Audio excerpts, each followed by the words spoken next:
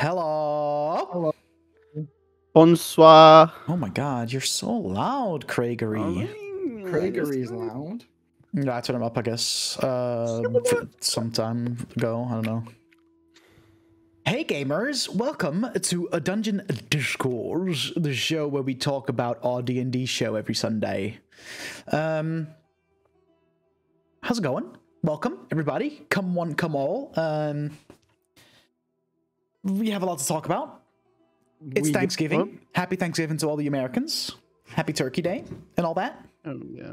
Happy Turkey Day. Be very grateful for the food and then fucking kill each other tomorrow when you go to Walmart because this is fucking Black Friday.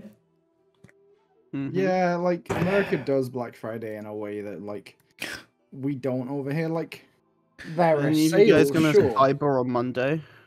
Huh? And you guys gonna cyber on Monday? Well, the thing is, I need a new Cyber PC, Monday. but like, there's no way I can afford it even on Cyber Monday. I think So. Koiba is talking about cyber sex. Oh, yes. Also, yes. Thank you, Ethan, for explaining my joke. Me and Anton are gonna have a hot date. Actually, you're gonna be there, Quiba. On Monday? Yeah. Any D&D on Monday is True. automatically an ERP session. Exactly. Why did I think it was Tuesday we're doing that? Because you're stupid. Imagine blowing off Divinity when you're right at the end of the game. to No, go it's play not. D&D. No, because it's an afternoon session, motherfucker. Oh, is it? Yeah. Oh god, he's gonna be beamed out his fucking mind. Yeah, it's true. Oh, it's Monday. I'm fucking stupid. Divinity brings out the worst in us. Yup. I don't know what it is. That's because you're playing fucking video games with Duke and Dutch. Of course you're gonna get bullied for shit. Alright, calm down. Dutch is allergic Sorry. to good shit, Koiba. Sorry. Sorry. But yeah, we're here for the Discourse. We're going to talk about D&D, guys. Smile. Any announcements before we get going? Koiba got snacks or? No, No, that's a Sunday. That's a Sunday bit, bro. Relax. Disappointing. It's great. I've got an extra week to prepare my bit, which also means I'm just going to prepare it on the Saturday before, like next Saturday. It's gotta be like after the bananas, dude. The bananas was like that was like a filler episode. We need something good now. What do you mean? That was a good bit. Being healthy, good bit. Being healthy Okay, by eating I a mean- whole fucking bunch of bananas. Yeah, dude. I had the greatest shit of my life. Fuck's sake. I want a banana session with Koiba, but just with. On Monday. What, excuse me? Excuse me, you want a banana session? I want you to have bananas throughout D&D, but like I want the dips to get progressively worse. I was tempted. I'm not gonna lie. I was super tempted. Just I've by seen the end, he's just there dipping it in ketchup. I've seen some things at work. I've seen some things on my shopping. I've got ideas. None of them are cursed, to be honest. Nothing too cursed. I yet. want you. Listen, one of these I've got some days, some bits. I want you to just have this like family size like bag of lollipops or something, and you just keep fucking sucking on. Destroy the inside of my mouth for the bit. Just completely like ruin my Toxic teeth. waste, but you spend the time to open. Or just each like one something fucking and then random pour as the like, can in. oh, I'm gonna snack on this fucking bell pepper now. Dry You know, do the French fucking meme and get just dry baguette and just sit there eating a dry baguette. Here's the thing, right? The bit still has to be like good for me to eat, right? No, Yeah. We're Well, talking about- yes we're and talking about no. the show. you're now talking our about- comedy monkey. We're talking about bit. Well, I mean, I have got You some finally cursed have ideas. a purpose for Dungeon Select. You're no longer expendable. Fucking food listen bit. to us. Hey now. man, I've got a good food bit. Anyone wants to sponsor? Any food company wants to sponsor the food bit. Oh, Mackey's? So I have some real cursed shit in mind already, and I'm I mean, like, given the comment, it's also it's at fight one financially like responsible to be doing this shit in these hard What the fuck are times. you gonna... What? What? It's a lot of wastage. we're There's in a lot of a wastage big, we're memes in here. a big depression right now. Yeah, there's a lot of wastage memes going on. and our here. economy is Oh. also fucked. Hey, Wait. All right. Quick. I mean, we have an announcement. This Sunday there won't be a regular DS, but Beanie is DMing a one shot where I'll be playing, Duke will be playing, and we also have Ismera and Bowdy joining us for a cheeky one shot. I don't know anything about it, and Ethan is not going to tell anything because spoilers. But we'll see you on Sunday. Smile. is it Hellboy? It's not Hellboy. I don't think so. Hellboy's a charity. Would you? Yeah, I think the stream key is in the pin messages somewhere, yeah. right? Yeah. So you got it. I'll Okay, do cool, it. cool. I'll do a cheeky little test like Sunday daytime just to make sure everything works. Hell yeah, hell yeah. I got D&D 3 days in a row this weekend. It's kind of crazy. Oh, D&D weekend. Playing in Laura's campaign on Saturday, and then your one shot on Sunday, and then Monday fucking Tomb of Annihilation. Pog. I more spent a distracted. solid 3 or 4 hours pulling one shots off of DM's Guild and going through them to find one that I felt was good and everyone would enjoy. It's fair enough. It's fair So enough. Dutch is gonna hate it. Dab, get fucked, idiot. As long as it's not anything with geese, I'll be good. Or ducks. It's not. It's actually a serious one. Ooh. Mine was very serious. Seriously, there to fucking piss you off. Hate that here. I hate myself. I hate everything. So today, I didn't have time to prepare Discourse properly, like I normally would, because I had work and all that. Watching the World Cup. Huh? Because you're watching the World Cup, I get you. I feel you. That too, but I was also working, so you know, that's what it is. But obviously, you know, we have some questions that got submitted. We're gonna go through those, and I'm sure the gamers in here will have some questions for me, and I have some questions for them. But to recap, last time on Dungeon Select, the party was still in Eldilon. They still spent some time, you know, figuring out what to do with their next, where their next adventure will take them. They have a couple of choices ahead of them.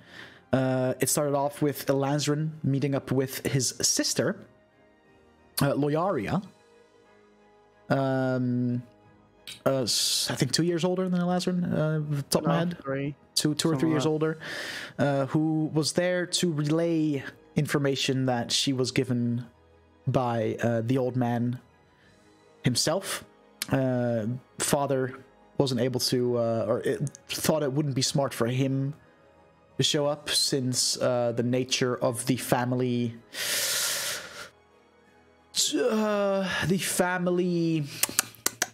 Family feud. situation regarding the override and whatnot specifically targets the male side of things. It would be safe. He thought it would be safer to send, in case the Nightwebs would know about that part already, to send his daughter in his stead.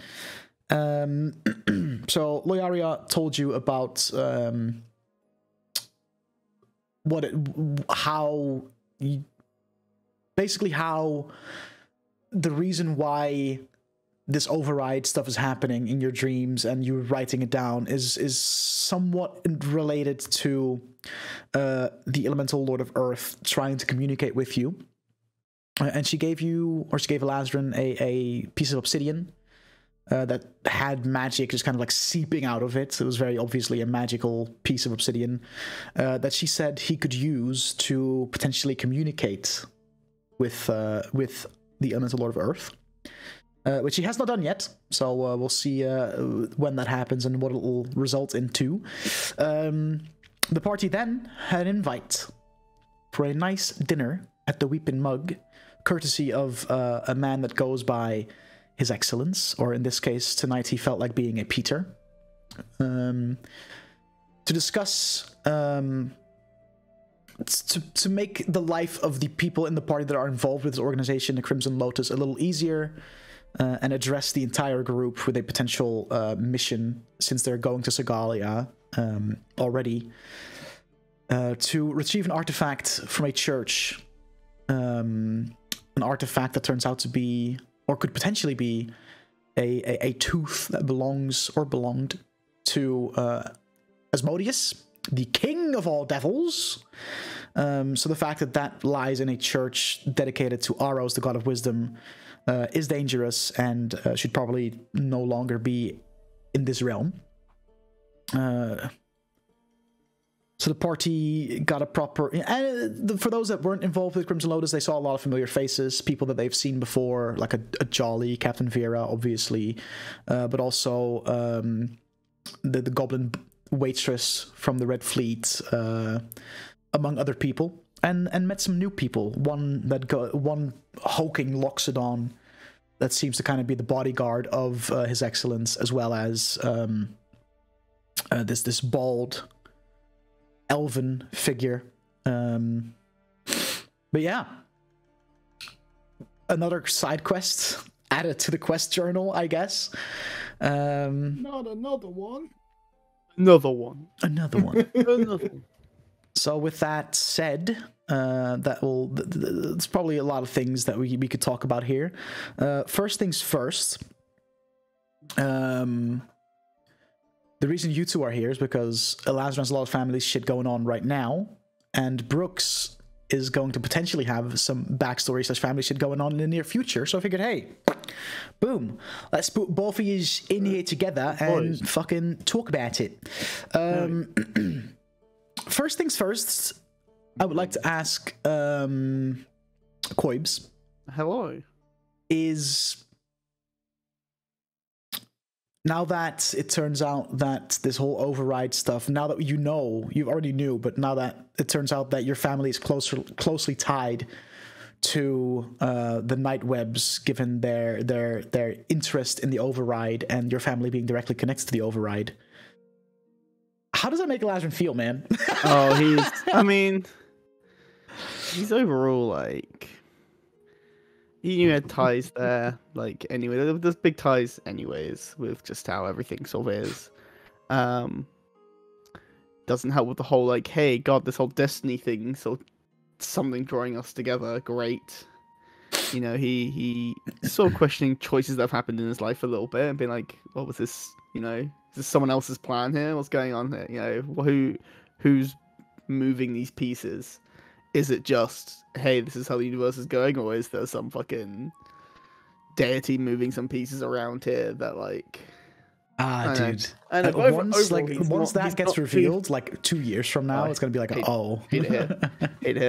He's currently not too worried. There's a lot more on his plate at the moment that he's sort of worried about. It's one of those things where he's like, cool, just another thing that I'll deal with later, or I'll deal with by myself, or I'll deal, you know... That can be sorted out later. Right now, let's focus on the quest at hand. That's if I can not think about what's going on right now. But he's fair enough. You know, he's thinking about it a lot. So a lot's happened to the boy. Yeah, fair enough. And then I have a question for Ethan. Is Brooks like nervous at all for like going back to his childhood home? I guess his childhood hometown. Where I mean, last time he was there, some shit happened. Oh yeah. Brooks is incredibly nervous about it. I mean, to an understandable level. Yeah, no, obviously, knowing what we know. Like I debated as to whether Brooks would want to go or not, and I think what it came down to is, does he feel? Because I'm pretty sure that this is a no, but Brooks thinks that he can go and see his family without having to face other aspects of his backstory and his past. You know who's DMing you, right? Yeah, absolutely. Like, there's a disconnect between what I know and Brooks. Yeah, I know, obviously. And in his mind, he's like, yeah, it's fine because I can disguise myself, and nobody there has ties far enough really to reach and link me to these other people, as far as he knows. And obviously, like, he has at times a strange relationship with his father, but he cares about his father, and he cares quite a lot for his brother. And I feel like overall, as far as like stereotypical D&D characters go, I feel like Brooks has a pretty good relationship with his father, you know, given how the majority of D&D backstories are. You know, it's refreshing to read a backstory that isn't my dad is a dick or my dad is dead. You know what I mean? Like, it was I wanted to play a character that went against type in a lot of ways. I'm already playing a very unusual multi-class, and in some ways Brooks is very traditional, and in some ways he's very against what you would expect of a I describe him as a barbarian monk, because in my head thematically he's much more barbarian, but he is like 5 monk 1 barbarian. And I feel like if you didn't know the mechanics of D&D, he plays much more like a barbarian. Yeah, it's like you do monk shit with him, but you kind of like flavor it as Ooga Ooga Me Smash. You know what I mean? Yeah, like, it's monk abilities, barbarian vibe. Yeah, and a lot of his cool backstory is the same as, like, I wanted to go against that. You know, like, his home life is very complicated. You know, he's a tiefling, he was adopted, and there are reasons, like, if the party delves into that, there are reasons why he was adopted that maybe weren't the most charitable. How much of like the adoption and his like actual parents does Brooks know? Doesn't really. Good, because that's what I kind of assumed, but I forgot if that was the case. But I was like, I mean, from what I'm writing for Brooks, I kind of wrote it in the sense like he doesn't know. No, so I'm glad that is also adopted true. Very young. Yeah. It's why he calls Kelos his dad, because he only really remembers being raised by him. Yeah. And growing up with his brother.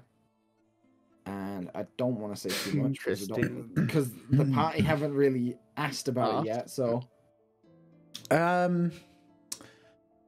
well, what I'll say is, there's this overlying, like, it's like Koiba already said, there's this overlying, like, oh, we're connected in some way. And the connection from some of the party members has been very clear. You know, we have Kess, Davian, Elazarin, and also Daigen, very connected in the form of, like, everything has to do something, they all have something to do with some kind of elemental type vibe. And then there's Jackson and Brooks, who kind of, at a surface level, don't seem to be like connected in that sense. So I'm very excited to delve deeper into their involvement, because it's like Koiba said, like, it's not like, oh, you guys are all actually puppets for some overlying god that is just making things happen in a way. That's not really true, but there's definitely some kind of like Destiny type vibes that, like, you were put together for a reason, and it's kind of like up to you all to figure out what that reason is. You know what I mean? What really interests me is the tertiary links to everyone. Like, some people have really obvious links, but then there's like sub layers. So like Jax not directly being tied into anything, but then at the same time Jax has history with Vera, who's now part of the Crimson Lotus, which now ties into quite heavily to like Daigen and Cass. And there's this weird sort of like, you know, like the whole 7 degrees of Kevin Bacon, yeah. Like, yeah, no, there's a lot of threads that connect everybody. Some of those threads are a lot more obvious than others, but everyone is connected to each other in some capacity, at least. If it's not directly, you know, if it's not directly one to another, there'll be this like middleman that connects the two or something. You know what I mean? Like I've really careful. Well, don't want to toot my own horn, but I've spent a lot more time going very deep into the how is this all connected type. Like literally, the red wires, fucking holiday, board, like. And like I said, like on a surface level, some connections seem a lot more obvious than others, but I'm just very excited to just go deeper and deeper and really like get to that revelation of like, oh, so this is, I see. You know what I mean? And the thing about that is, like, that could happen, like, that revelation can happen in a few months, but could also be a few years. Like, 'cause, you know what I mean? Like, it's weird how many, like, unintended, like, tie-ins there are. You know, like, we come across things that weirdly tie into things. Like, great example, we're going to get a Tooth of Asmodeus. Right? Brooks has no idea what any of that means, but I sat there and I go, wait a minute, shit. Brooks is a Glacier tiefling. Glacier is Asmodeus' daughter. Like, we're basically going to get... And, like... I wonder if that's on purpose, guys. I wonder if I purposely made it the Tooth of Asmodeus. Nah, Asmodeus Asmodeus is just a demon, man. No, man, you wouldn't do this thing. You're not that good at it. I don't know. I'm interested to see what happens with that, because obviously I had to know Brooks' general lineage for subclass shit, for subrace shit, I should specify. Yeah. But Brooks doesn't know that. Brooks doesn't know shit. He just drinks and hits things. Fucking hell. Yeah, because I like, with Brooke, you know, we're definitely getting some Brooks backstory sooner rather than later, because you're going to Segalia and, you know, that's where he grew up. And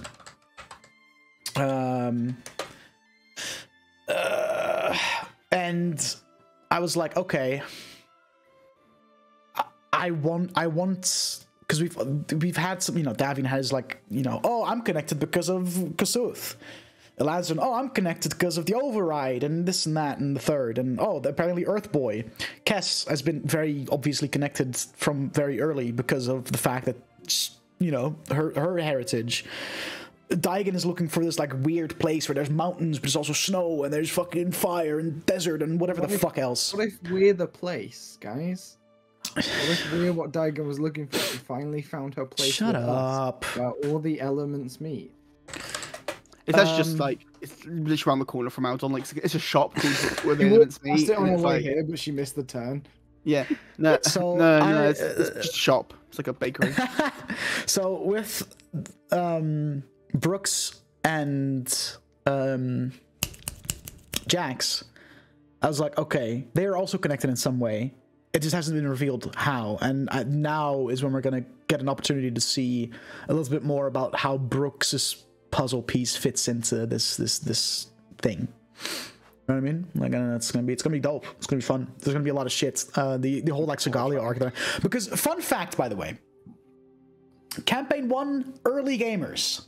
Do you remember Tremaris? Yes. And his map that he was looking for. Yeah. Guess where that map would have led you guys?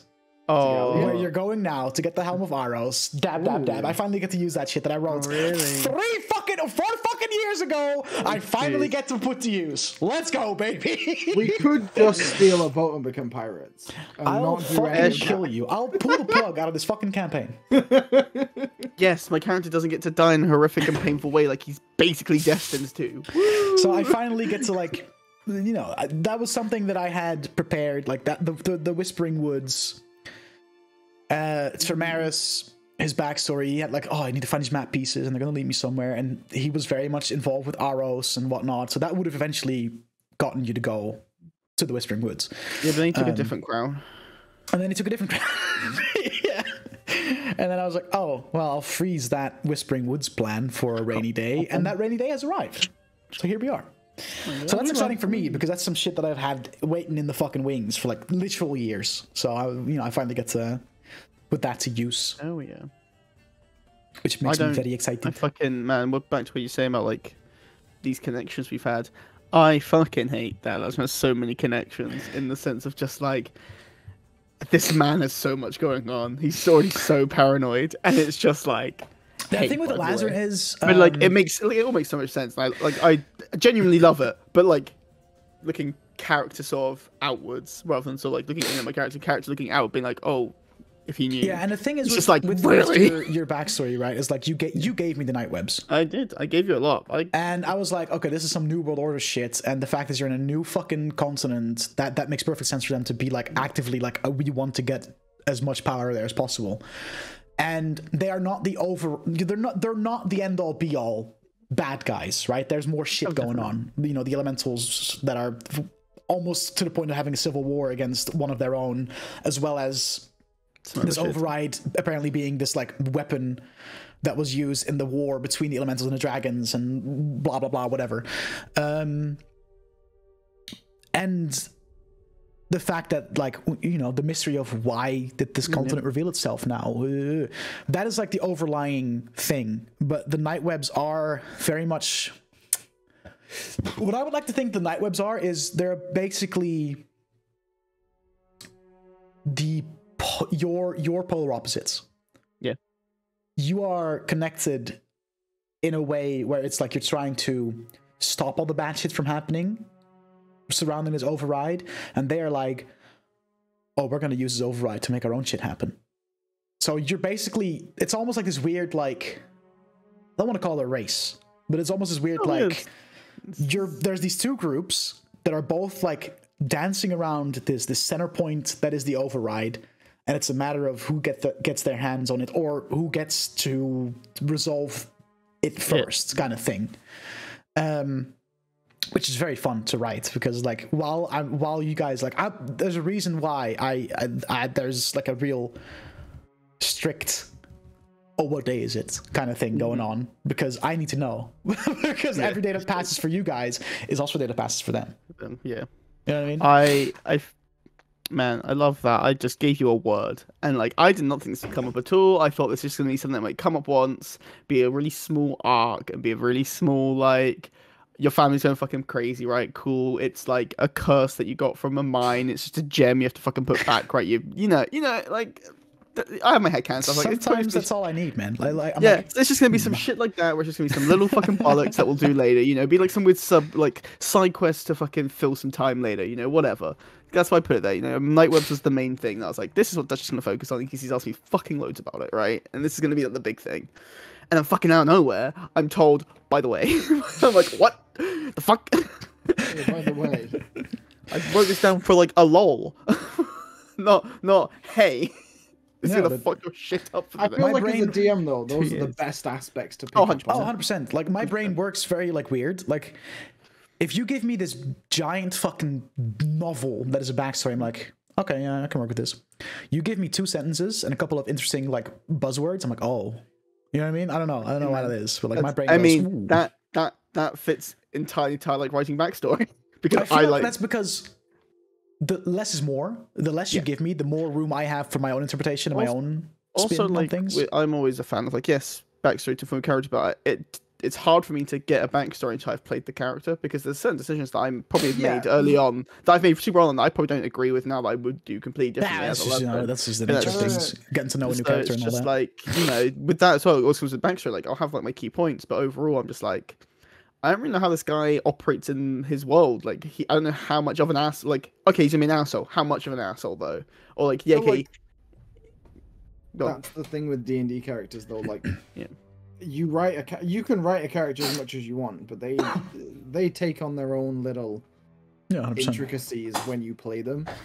Well, it's like the general like sort of adage of like a battle plan is only as good until the first contact with the enemy, right? It's like your D&D character's backstory is only as good until you start playing it, because then this character you've made could be completely fucking different to what you've written.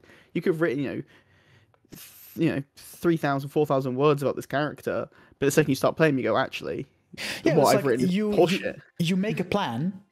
Yeah. You execute the plan. Your plan goes wrong. You throw the plan out the window. You know what I mean? That's kind of how that goes. The character development happens. People change. Like the thing, and oh man, I could talk about all like the intricacies and all of that shit forever. But like the more we get into it, and you have it's very overwhelming right now. From like oh my god, we have so many like plot hooks that we could fucking do, but. Each and every plot hook, even if it's just like a side quest, like the whole Strahd stuff is a thing that's going on, and we'll also somehow give you another piece of that puzzle that is the overlying. You know what I mean? Like even the most like, well, maybe not the most like super side stuff, like, oh, we in this town, oh, there's a fucking peasant stealing me bread. Yeah, there's like side quests and there's side quests, it's like this is the sort of going on this side, this is your subplot, and then this is the filler arc, it's that. Yeah, that's exactly. So we have the main story arc, and then there's subplots that kind of like tie in with the main story arc, and then there is the filler that's just like, oh, we had a beach day. I lost my grandma's necklace somewhere, and when I went on to this cave, can you find it for me? People are robbing my warehouse, please go look. And then the party is convinced that this guy is actually a werewolf that's robbing himself, yeah that was interesting, that one. We don't talk about that. We were 100% a werewolf, by the way. Yeah, no, yeah, definitely. But we were so convinced he was robbing himself, just of how he was. Like everything you gave us up to that point was like, he is fucking and that was exactly what I wanted, dude. He's robbing himself. Because what would have been great both ways is obviously he wasn't, but if it turns out he was, right? Yeah. The fucking arm people would have, because then we'd be like, do we tell him? Like, do we say, hey, you're fucking a loon, or do we just go? This is when we find out that he hired those dudes. It's all an insurance scam. Could you imagine? No, yeah, but like, man, there's so much shit to come, and I'm so excited for the. We just thought Dutch was more creative than he is. That's all. Excuse me, Duke? Duke, get it. Ooh. What the fuck? Got him. Why am I catching shots? Necklace. You're welcome for entertaining you every Sunday, I guess, bitch. No, but like I'm excited. I'm really excited for the Segalia thing and the party, mainly the party, to get to know more about Brooks and for Brooks to finally maybe open up a bit. You know what I mean? He's been a pretty Brooks tightly is like, shut book. That's like sort of opens a tiny bit, but it's sort of like. Brooks like. Brooks has not really like lied to the party at any point. No, but he's definitely not told us fucking shit. No, absolutely not. It's one of those things of like the questions that people have asked him, he's answered them truthfully, but he's not one to tell the whole story. He's also, it's more less like it's just detail versus like, yeah, this happened. Well, what happened? That did what you just said. You know, it's like that. It's like cool. You know, like yeah, he doesn't explain the intricacies of it. Yeah, and, like he doesn't offer information willingly. No. Which is great because it such leads into a lot of stuff for like why Elijah doesn't want to open up to Brooks because like, well, I'm not going to get the same back. Or this information would be like Brooks is very much a person who will trade for something, so I need a reason to why I'd want to give this to him other than I want him to know. It'd be like, okay, I want something from Brooks because that's what he expects Brooks wants from him, right? It's that sort of like grand, true or not, obviously is there's probably some instances where it's true, some instances it's not, but very much that like, okay, why should I give over this because I know he's either going to use it against me or he's going to want something from me in return. Like, he's going to want something from this. Brooks has done such a good job of trying to convince himself that he doesn't care about the party. Mm-hmm. That he's convinced certain members of the party that he doesn't care about the party. Like, or he knows he cares, but he's also like, but do you care for us as people? Do you care for us as, like, not objects, but, like, as just a means to make money or a means for yourself? And the thing is with that... Are we friends or are we work colleagues? With that, keeping up that, like, charade is a very, like, dangerous double-edged sword as well, because there's going to be a point where the party could be like, why the fuck is this guy here? You know? Fuck off. You know what I mean? Yeah. So I'm curious to see... Like, I expect...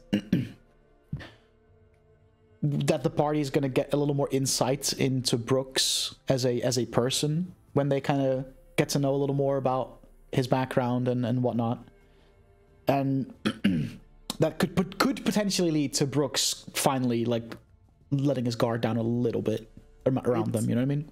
It's fun to play because like Brooks has these little moments where he shows the party that he cares. But everyone sort of always leaves those moments after going, did he do that because he cares, or is he trying to sway us in some way or another? Mm. And that's really fun to play, because so far nobody's, like, called him out on that shit.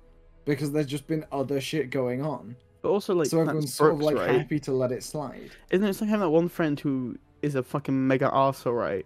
But it's fine because that's just how he is. You know what I mean? Like, you know, there's no changing that. You're there, like, he's just an asshole. Sorry. Yeah, I get on with him when he's not an asshole, but he's an asshole 80% of the time. So fucking, you know, like. It's the thing. I think in general, it's always hard for people to watch a charlatan or a con man go around flaunting other people's emotions and playing with them, and then take anything they do at face value. If the party see him constantly like persuading people and like trying to influence things here and there and not being upfront, how do they know that he's not doing the same to them? Duke does make a good point. He says Davian isn't fooled because Brooks has absolutely had the least to gain so far, but has stuck through a lot of life-threatening shit. Why, like, he wouldn't, like, you know, he wouldn't do it if he actually didn't care. You know what I mean? That's fair. That's very fair. And also, I feel like Brooks wouldn't invite the party to travel with him to go visit the old dad. You know what I mean? No, there's definitely like there's some cracks that are starting to show in this brick wall that he built around himself, and I feel like all Brooks needs is a little push. There are these like, little all he needs like is a little push, and that wall's gonna just come tearing, like fucking crumbling down. Like, you know it's like buying the fishing rods, right? Brooks isn't a patient person. Brooks doesn't like wait. Brooks bought fishing rods specifically because he wanted to find something that Davian would be up for, because he's not really like a let's go out on the town person, right? Mm-hmm. So Brooks, and just no one really questioned that. No one really questioned that Brooks was like, yeah, let's go fishing. Yeah, I mean, that's because My also I man's feel never like... fished in his life. Yeah, no, but that's also like, A, they don't fucking know, and B, because there's so much other shit going on that small gestures like that tend to just kind of go under the radar, I guess. Yeah, you know what I mean? I think people pick it up, but people don't necessarily question it straight away. Yeah.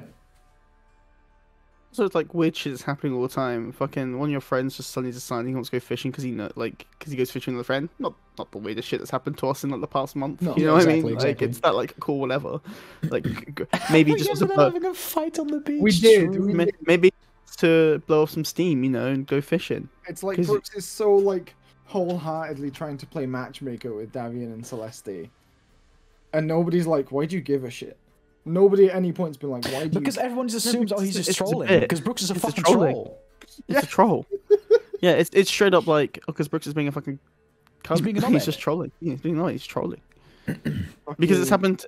It doesn't help that like weirdly meta. Well, say meta in the previous experiences I've had playing D&D with Ethan has just been sort of matchmaker. The episode has been he's just been like, let's make fun of these two people. You know, like your old campaign of fucking spell slots and all that. You know, from years gone that we all played in with Cyrus, him being fucking hooked up with everyone, like constantly that meme bullshittery that we had. No, everyone flirted with Cyrus because it was funny. Dude, low-key, fucking bro, exactly. low-key missed that campaign. Like, actually, that shit was fun.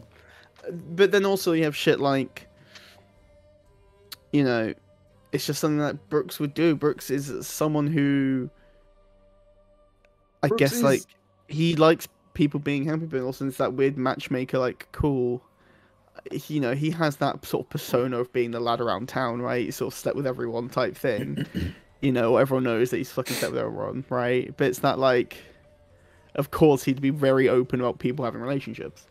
You know, he'd be It's that very, thing like... of- Brooks will do a nice thing, but in stereotypical toxic masculinity, is then like, I can't just leave that as a nice thing. I have to make some level of like comment or like Yeah. Yeah, snark. because So God it forbid Brooks is genuinely nice for once. Yeah, exactly. Like, Oh my you God. know, like his. Sorry. You guys will see when you meet his dad. Like his dad's not a bad person by any means, It's just a but Smith, like isn't he? his dad's also not the most like in touch with his emotions. Brooks grew up in a very like traditionally masculine household of people that are like, yeah, you're fucking welcome, dickhead, as Bitch. their way of being that they love each other. Happy birthday, cunt. Yeah, you know. Mm. Speaking birthday. of, Oh yeah. Ethan DM'd me the other day, or like last week. He was like, wait, it's Brooks' birthday in a couple days. I put Brooks' birthday down on the fucking world anvil when we first started using it, and forgot about it, and then went and checked and was like, shit. And like Brooks has mentioned it offhand to the party that, oh yeah, at some point after we land back in Eldalon, it's my birthday at some point, but he's not actually bothered to tell them which day it is. And then obviously shit's happened, so no one's really had a chance to quiz him about it, and he's fine with that. But he's so going to be the person who either will bring it up on the day or the day after, be like, hey, by the way, guys, it was my birthday yesterday. If I don't think he would. I think he'd just let it fly under the radar. Maybe, but you know what I mean? It will come out and he'll be like, oh, yeah. Oh, was that today? Oh. Or someone will say, do you have a good birthday? You'll be like, you have a good what? I'm trying to think. Yeah, I mean, I guess when you get to Sagalia, Dad would be like, happy belated birthday, dickhead, or whatever the fuck. And then that's when the party it goes. depends how long we take to get there. Yeah, If it's true. it's like yeah. over a month, you probably won't bother. But if it's like a Yeah, week, if it's like a week ago, like, oh, hey, you know, whatever. we'll be like, excuse But me? yeah, That's so, what's gonna be yeah. like, you didn't tell us, and he's like, God, I I can't sort of did. God, it'd be fucking hilarious. And then like the darkest way, if Brooks fucking like dies or like went unconscious, like super on his birthday, he fucking goes down and has to river for fire. So now, because then Lance would be like, well, I got your birthday present, I brought you back to life, dickhead. So I mean, what do you want from me? But also, like, could you imagine like he just has the shittest birthday, like super just gets beaten up to shit, fucking nothing, like just Ethan's rolls a bad. He can't do. You know the fucking worst shit. part? Brooks probably is okay with getting the shit beat out of him. Yeah, exactly. Yeah, that sounds like a good birthday to Brooks, to be honest. If anything, Brooks would be like, "You guys got a private fighting ring for me? Oh my god!" You guys are all just waiting in my room with bats. Yeah, Perfect. yeah. When we said we got you pinata, we can't say you with a pinata. Let's get into some submitted questions, shall we? Oh yeah. Some We've got broken ass man, Sir Duke 33 Oh, nice. for Koiba. You fall down a well once. Is Elazarin feeling more secure having seen a family member and had confirmation that his family are okay in person? Yes and no. Yes, because it's obviously he does have like. Yes, they're not an overly like loving family, but they still like care each other enough. So it's good to sort of have that. He's in a bit of a weird state because he thought he was gonna be seeing his dad, not his sister, and that kind of threw him off guard a lot. He was ready, you know, like when you're ready for like an argument and like you sort of get yourself worked out, and it just doesn't happen, and you're there like he's got this energy where he's like, I gotta fucking get rid of it. Like he was ready to fucking have a go at his dad, and it's his sister, and he's like, you're not the person I want to have a go at, but I do want to have a go at you, sort of. So you know, I'm gonna have a go at you by proxy. I'm just gonna be snarky at you instead and sort of offhandish because you know it's like But like overall, he's good to see, but also he knows that like he kind of had to force this meeting more than anything else. Like he still was the one who had to be like, no, it's you're telling me shit. Like, give me reasons. Give me the deep. That's the way the family functions. You know what I mean? Yeah, like... the family very much is a case of you will fucking like schedule your meeting. You don't just show up at the doorstep and be like, hey, let's talk it. No. Schedule a meeting. This is when you're gonna meet your family for this hour. Then fuck off. It's at 7:23 sharp. If you are late, you do not sit at the table. Basically, but it sort of is a bit like that. Obviously not as much anymore, but it definitely is that. Very business forward, and the fact that you know, I mean, I don't want to like they basically gave Elazarin up to the church as well because they were like, listen, man, we're busy, whatever. You know what I mean? Yeah, like, you know, he does come from a sort of weird family of neglect, but he knows that like it's weird that he has this like, oh, this is my job in the family. Like my sister's the one that's going to be the heir to like the name. My younger brother's probably going to be doing some other bullshit that he gets to do. He is the middle child, and he is sort of knows, cool, this is what I have to do. This is just my role. And... the second part of this question we already kind of went over. Is any of this going the way you thought it would be when we started out the campaign? You know, the override, night webs, all that shit. Some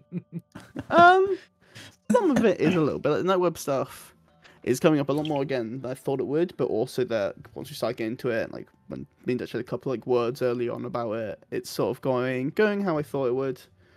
Override definitely isn't. That's fucking. But I think overall, like this campaign has already had quite a few twists. And I know there's so much more to come. Like, I know we had literally, like, that iceberg meme where, like, not even at the tip of the iceberg. It's, like, the clouds above the tip, you know what I mean? The thing is, with this campaign, dude, this campaign could easily be, like, twice as long as campaign 1. If things go... This campaign can also be easily split into, like, campaign 3 could be a continuation of this campaign if shit goes wrong for us. You know, this could very easily be a campaign where, like, hey, okay, you drop the mantle, right? What does this have in store? You know, there's a lot that can happen here that we can be like, actually, you know what, this is the end for our characters. Let's see what they do with the world. You know, there's a lot here that could happen, and it's fucking cool. For Beanie, Override was just like Koiba gave me this like, oh yeah, my dad started writing the or my granddad or dad? Granddad originally started writing the Override randomly on shit and kind of went crazy with it, and that's pretty much it.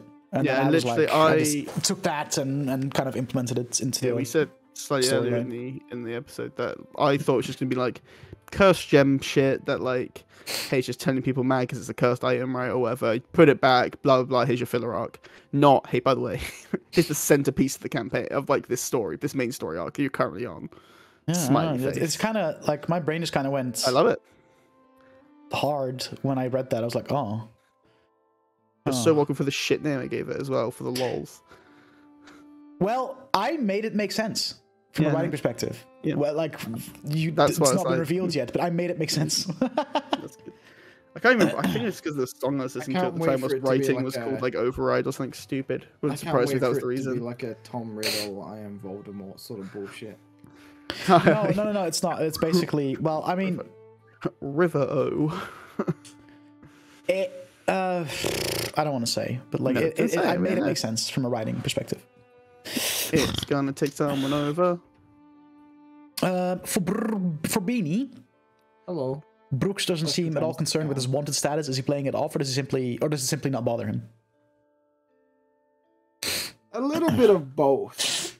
The actual being wanted doesn't fluster him at all, because in his head, he's like, okay, well, we only really have to deal with that if we're going there, and there's powerful people here who can vouch for the fact that I wasn't there, and it clearly couldn't have been me.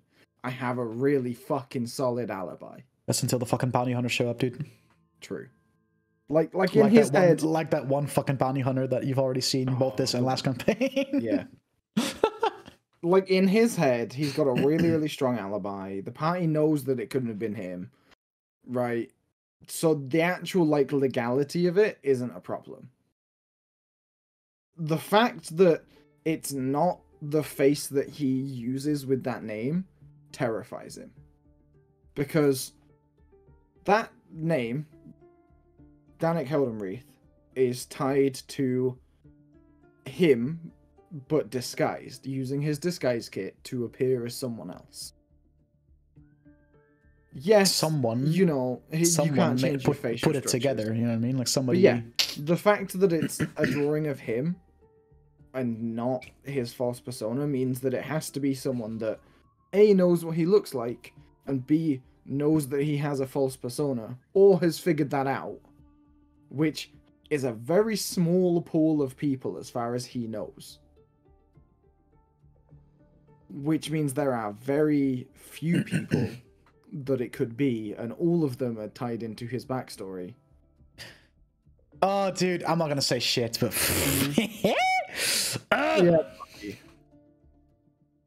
Not to mention that, like, his former employer is a fucking butt boy for the fucking Crimson Lotus. Did I do that? Yeah. So Brooks is now a bit like, has he always been? Did they know who I was before I got here? Was I scouted like some fucking shit tier footballer? You weren't scouted, but the way that the Crimson Lotus functions is once somebody appears on their radar, and the entire party appeared on their radar the second they got involved with Kess and Daigen, they did their research. And they have a lot more connections than it may seem. A lot of people that they pay off to be double agents for them and whatnot. You know what I mean? They are the Crimson Lotus as an organization it's like the end all be all of thieves guilds. Nobody knows they exist, and if they do, they pay them enough to keep their mouths shut. And if people know too much, they disappear. If you know they exist, You know what I mean? you're either on their side or dead. Yeah, no, it's literally. So, and like there's a lot, like they're like this urban legend. It's like you play Skyrim and people are like, oh, the Thieves Guild is not real, it's just a myth. It's like that. Like there's this like urban legend of like, oh, Crimson Lotus among like the law enforcement, but then there's gonna be people that's like, you're full of shit, dude. There's no way. Like they are really good at what they do. The fact that they have a god of trickery helps with that. Like on their side helps keep them a little more low profile under the radar. But yeah, like it's, you know, I enjoy that organization a lot. So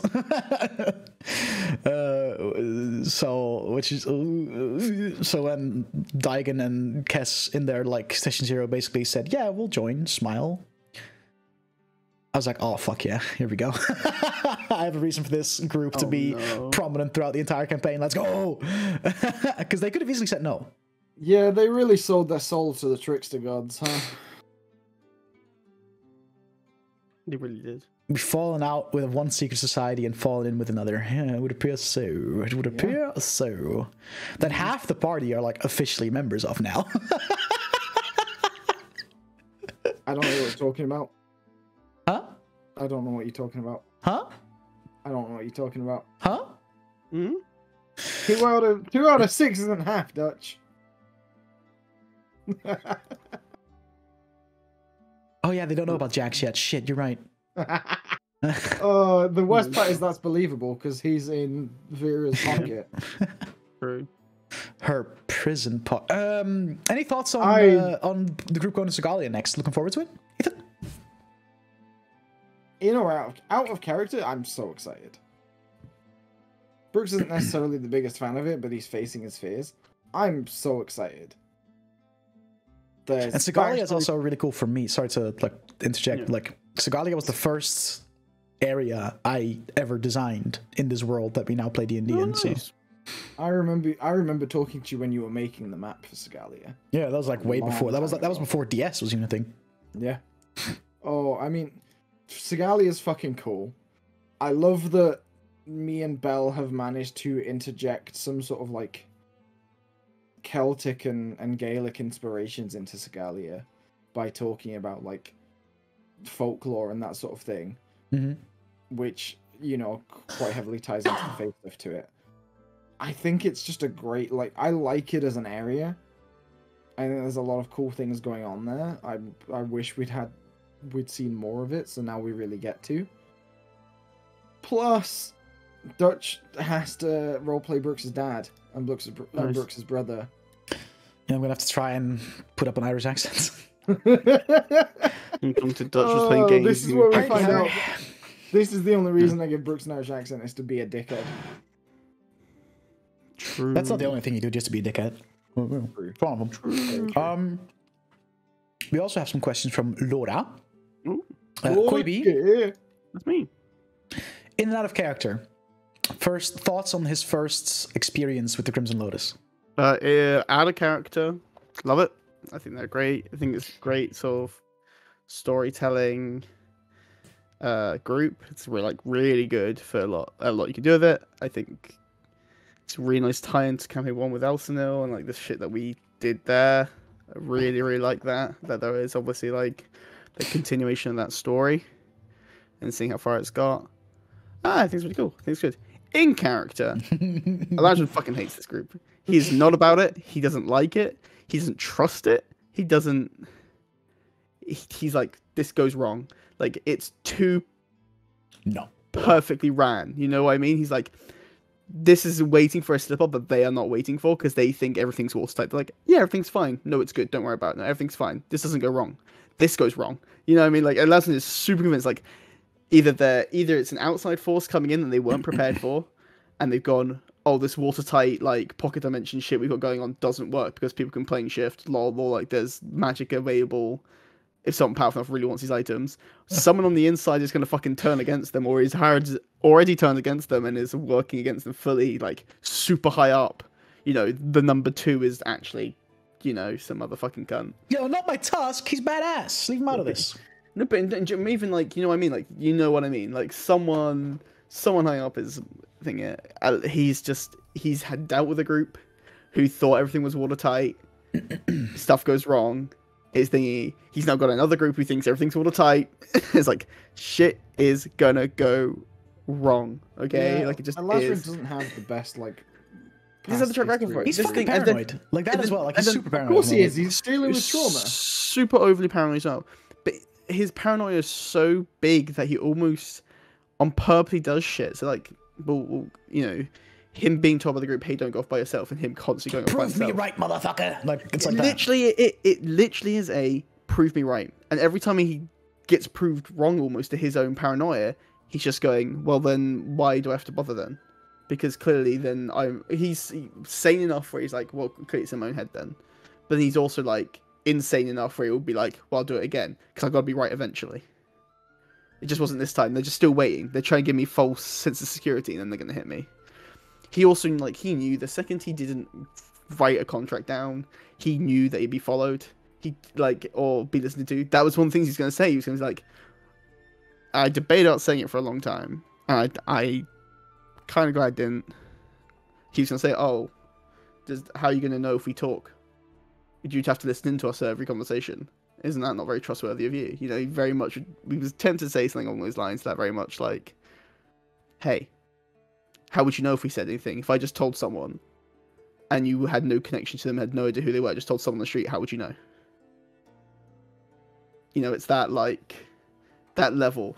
Obviously, he's not going to test it because he's been told his fucking friends are going to get, like, fucked over if he does anything, literally, right? like, He's Brooks, super, Kess, and Daigen are now your collateral.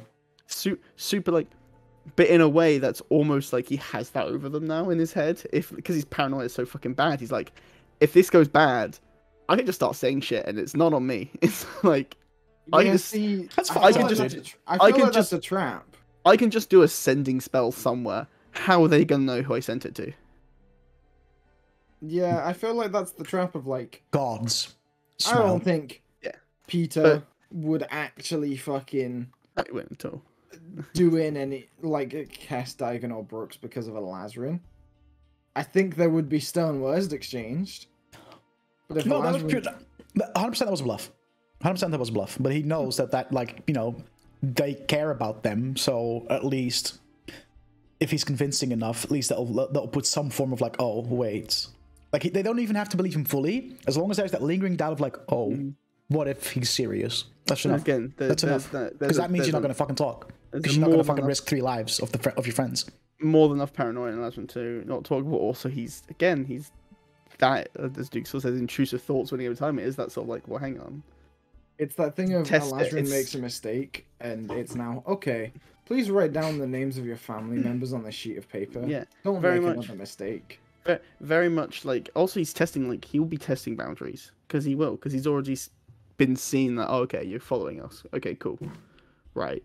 What's the next level then? Are you listening to every conversation? Are you listening to what's this happening? Are you watching me do these things where I know I'm alone, but actually, no, you know, there's a lot there. I'm super looking forward to it. But also, like, I both know, like, in and out character, I know that I'm gonna have to, like, tone down my fucking shenanigans, right? It derails too much and all that shit, right? But, like, it also just fucking, the party also being angry at him plays into his own delusions. Yeah. Because he's like, okay, you guys do care, but do you actually care? It's very much like, do you actually care about me, or do you just care about what I do for this party? Or, like, what I'm doing here? And then he's like, well, I could be with any other group of 4 people, 5 people, you know, and this is to be the same result what's going on here. But also he's like, these people, he's also super fucking vulnerable and like, I need people near me, please, someone help. Like, I mean, like these people are nice, please don't leave me, please don't hate me. I You told know. Dutch how Brooks plans to get back at Lazarin, so... Don't be cunt. You already bully this man so much. And he keeps doing dumb shit! Dutch, if you canonize Gen becoming some kind of archfey and bang Nelson, you're reinvited to my birthday party. Oh, okay. I'm excited though, because like you guys going to the Empire does give some opportunity for some kind of like maybe some kind of tie-in with characters you've met in the previous campaign, just to tie the 2 campaigns a little closer together as well. So Yeah, man, like we we already got had good Peter cover. Riz, you know, everybody's Peter, my favorite man. guard of the guild hall. We've already had you know, the Elsinil thing. Have you had any other tie-ins? Written a cool We mention. had a brief appearance from the Empress. A Like brief, projection. a brief projection. The Empress. You had a Nicole mention, mention, true. But you know, obviously, there's this. I like continuity is really important to me. Mm-hmm.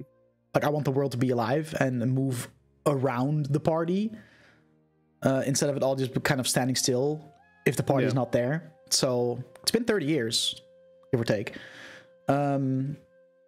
You know, the people that the party then did business with moved on, and had you know, with this new continent showing up, a lot of the people from Kalzir also had opportunities to do bigger things. You know, fuck knows what the Archmages are up to now. You know, what's all fucking Goldie doing nowadays? You know what I mean? Mm-hmm. What is Archmage Brassband up to? What is fucking the Theonel up to? You know, what are they doing? Shit like that. You know what I mean? Now. Because he was hot. So like, I the fact that you're going to Sagalia, there'll be some like at least some like mention of you know. Things. You know, and there is, you know, if you're going to end up in Daramuth, there is a oh fuck, what's the Innos shop called again? It's been so long. Fuck. Pocket Dimension? No. Mystic Spoon.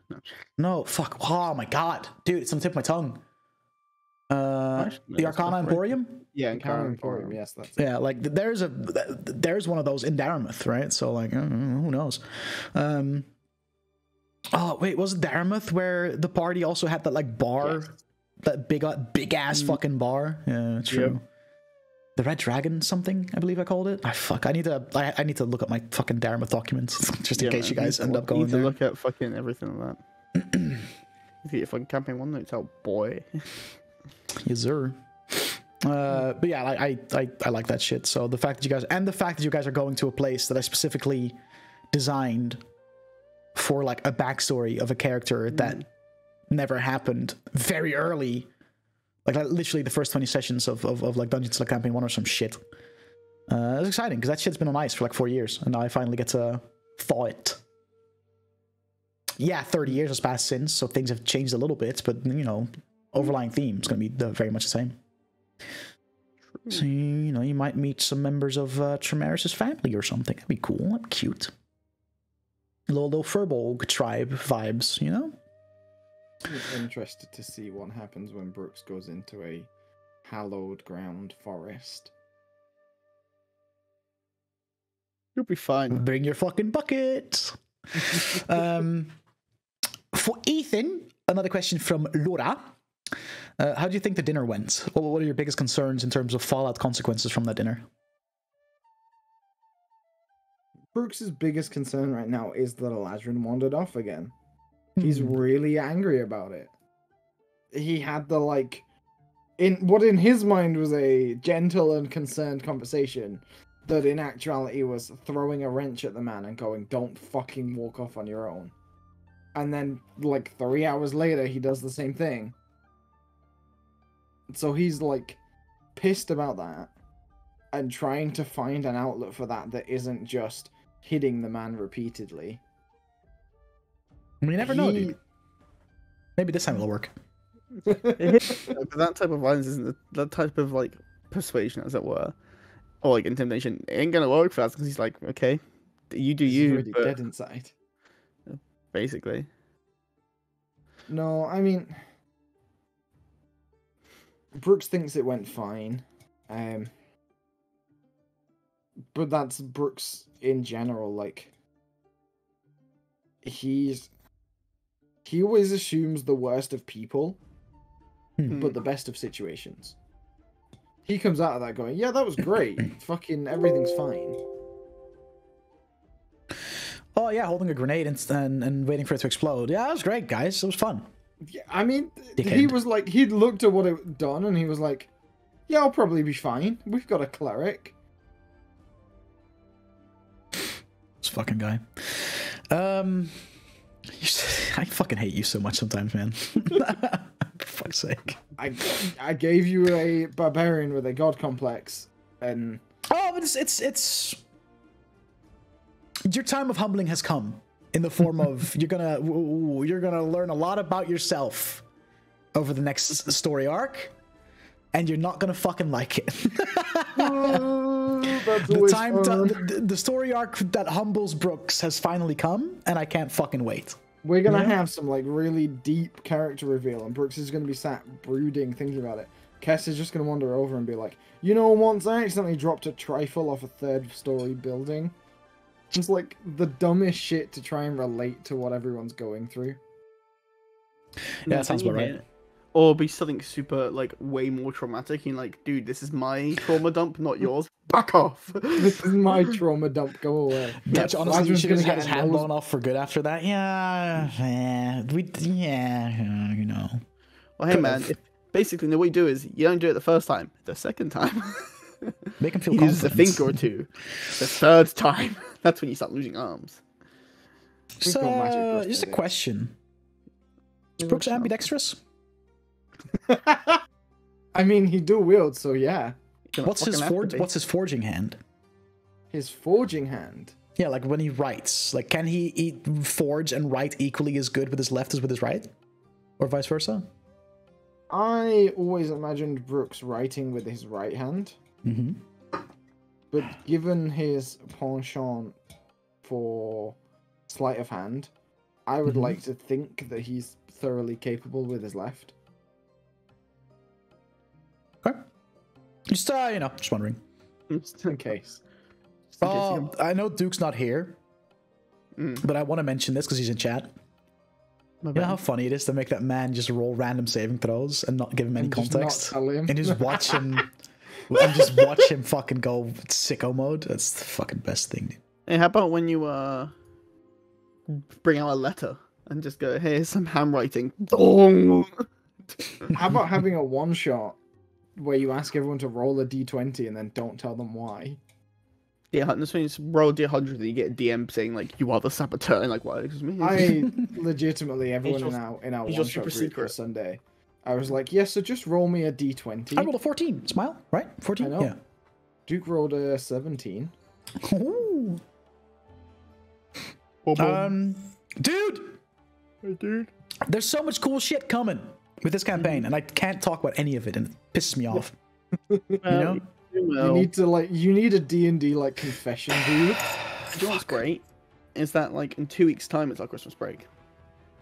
Yeah, it's true. Yeah, we're gonna get 2 weeks. I mean, so we're missing this Sunday.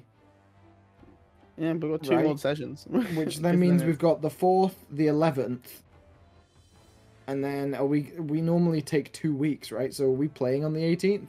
Yeah, we can play on the 18th, and then we'll take the weekend of Christmas, and then the weekend of New Year's we'll take off for some shit, right? Yeah, true. So the next session back would be like January 7th or whatever the fuck that, or 8th, yeah. So we've got 3. So we've got 3 sessions to go. Which should, if like... Oh, yeah, that means we can end on like a spicy cliffhanger or something, dude. No. In my brain, that's like 3 sessions is like getting to like Brooks's hometown. Well, it depends, right? Like, are you going to do the forest first, or are you going to go Brooks's hometown first? I mean, it depends where we can get teleported. Literally depends where we get teleported.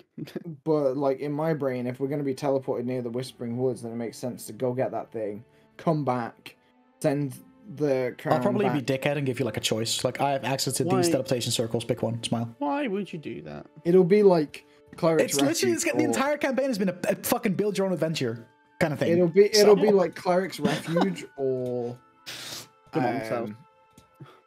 Dartmouth. And we'll have to choose.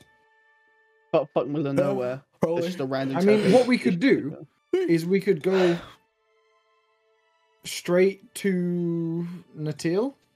Yes. Get the tooth. Then we need to take that to Yorick in Stonefall anyway. Yes.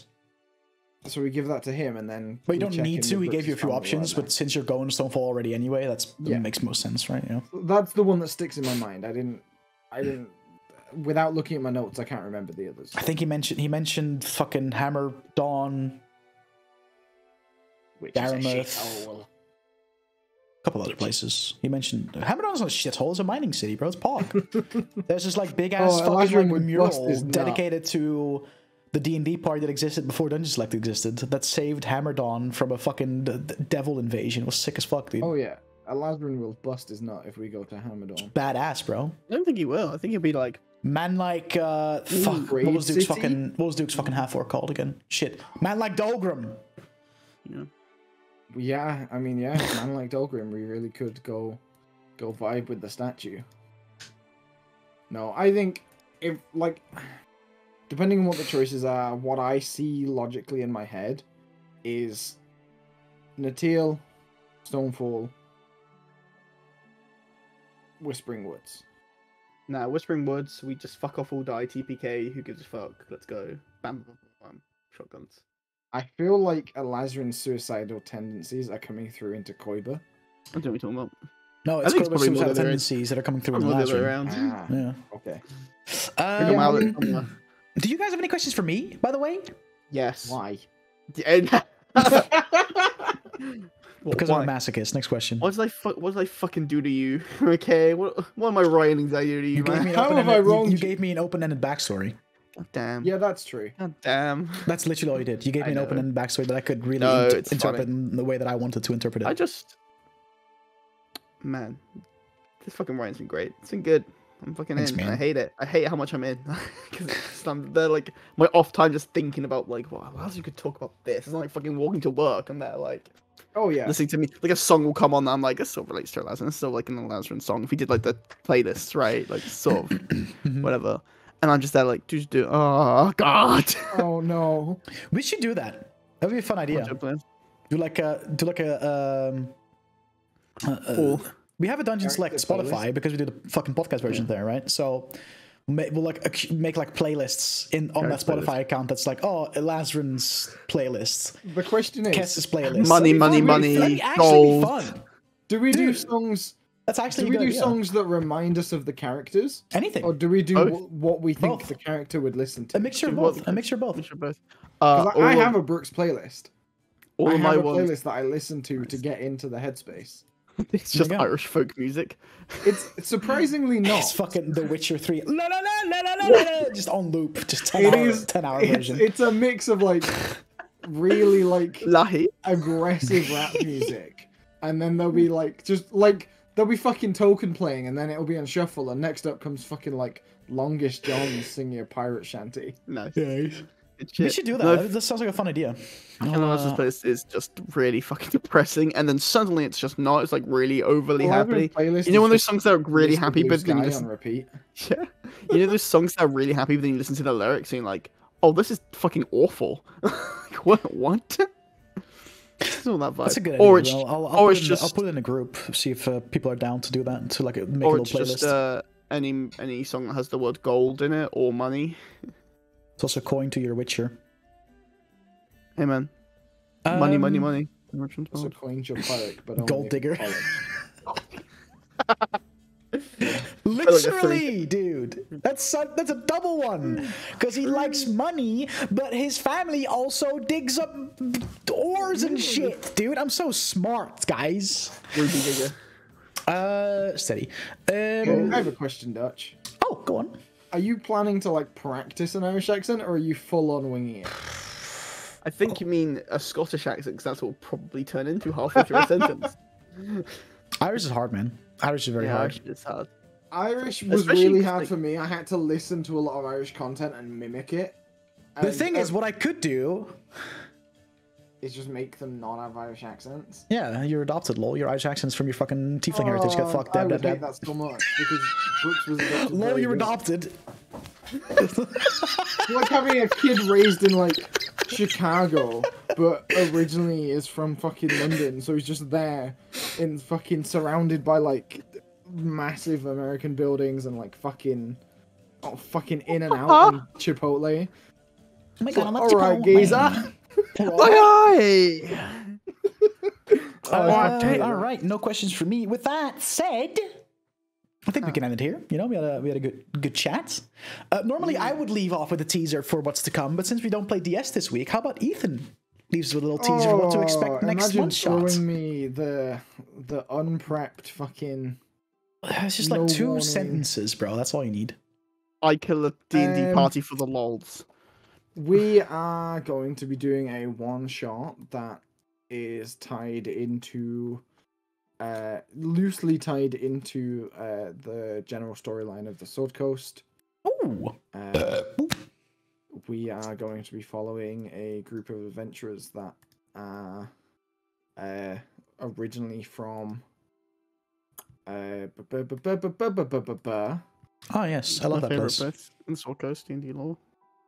On the Sword Coast, yeah. Have you never traveled to No, I went So to Babababas though, like the close town. Babababas. That's the nearby. original name, like in the whatever languages they speak. No. That's not common. We're gonna be following a group of semi-recent graduates from the Waterdeep Academy for Fine Adventuring, as they go on their first sort of heavily responsible. Oh, does that mean I need to be quest. smart? No, it just means that you've been taught how to adventure, so you're not a Bet. complete moron. I don't Number know, one, I have don't no idea what I die. want to play yet. I have no idea what I want to play yet. Apparently, by the looks of it, there's going to be 2 Eladrin, so The thing is, I want to make such a shithouse character, dude. I never Do make it. shithouse characters. I want to make a shithouse character. Make you a know? Wilhelm. No, I'm gonna like make nobody into a proper like character, you know? Hey guys, yeah, like that. Nobody. Do you know what? Nobody gives really like rogue vibes. Just like you're there. I love Zenji with screens. She's great. Yeah, she's from this town. I have some books. I'm so glad I'm not fucking playing this fucking one Did shot, we- dude. did Goddamn. Did we permakill Zenji or? Yeah, you just started Phylactery, right? I'm pretty sure. Mm-hmm. Or one of them. No, I'm pretty sure she's dead. Nobody's like a warlock of Zenji. Why would you do that to the man? Man, it's not in thingy. You can be a warlock of. Yeah, I mean we're going over to Forgotten Realms, so Oh, that would be the Witch King, technically. it's a one shot. Zenji. I gender bend Zenji into a woman. Smile. Okay, counterpoint. They're incredibly powerful and can manifest whatever gender they feel. True, bro. Yo, give me the hot undead Vecna. Oh, dude. Vecna Warlock is of, undead, Warlock you of dumb Banach, bitch. guys? Thoughts? Female. Banach is canon 5e. Canon he is. Forgotten Realms. True. Banach's great grandson. Not He was like, easy. he's literally, Banach is like such a bitch in like Oh, yeah. canon. He is, Like isn't he's nothing. I made him way cooler than he is in actual D&D lore. I nearly gave us a. Oh, that reminds me, I'm so excited for when we do like the fucking Morwen one shot, bro. Because she's like dedicated her life to finding all the remaining Banach clones. Oh my god, it's gonna be so much good. It's gonna be so much fucking fun. Oh fuck. Dutch has got one shots planned. I have like a list of 5 one shots relating to the campaign 1 characters that we could do at any point. Yeah. Can't wait for the core episode, my guys. It's gonna be so good. Oh, when we go To to the cool Time court Court? case, time police. The thing is about the time police one. I played with the idea of that being like a proper like Heroes of Exile get sent to different points in their timeline Oh my god. to like look back at what they did in a as a way to like convince the time police that Nicole is meant to still be alive. You know what I mean? Yeah. You mean like a fucking Christmas Carol? I guess No, it's also like it's the flashback episodes of like. it's hey, like, oh, it's this show's montage 100th of the- episode. Here's a bunch of flashbacks to other yeah, it's a stuff. montage for the It, best. it is we couldn't get the cast in this week because of filming issues. Here's a Yeah. flashback episode. Yeah, here's a montage. I like literally like I had the idea to do that for the last like anniversary one shots, but I was like, I need way more time to prepare that shit. We You know so what I so this time we're doing like a fairly serious one shot. Hell yeah. I'm gonna throw it out there. If we have the next time we have a session where we're not playing DS, I've got Teenage Mutant Ninja Turtles prepped and ready to go. Let's go, dude. Right, I've All right, got with I've got that- one shot to go. We've been chaos. waffling. Thanks for watching, everybody. Appreciate you. See you this Sunday for some D&D shenanigans. A little cheeky one shot, bro. Cheeky I mean, one-shot. I'm playing nobody. I'm doing it. You've settled on it. Yep. Are you doing like Zenji Warlock? I don't know if I want to be a warlock, but I'm definitely making that character. You know what I mean? I feel like nobody would make a really great rogue. Just like you don't notice them in the room, you start talking about something, and just out of the corner. Hey guys. Yeah, that's true. Thanks for watching, everybody. We'll see you guys on Sunday. Have a good night. Bye-bye. Dum bomb bomb bomb Keep going. bomb bomb bomb bomb bomb bomb dum. Now slowly like fade out. Just like